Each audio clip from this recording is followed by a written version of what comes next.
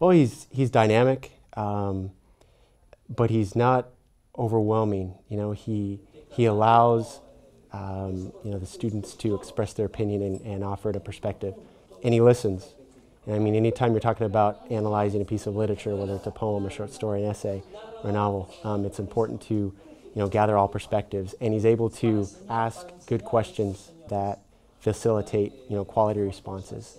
And he's just thoughtful and very measured in his responses and questions, that what he does say you really want to listen to because you know that it's meaningful. He creates an environment that is really conducive to to learning. My name is Chad Montuori. I'm a doctoral student at the University of Missouri, Columbia, in the Department of Romance, Languages, and Literature, and I'm proud to have been a student of Dr. Michael Ugarte's.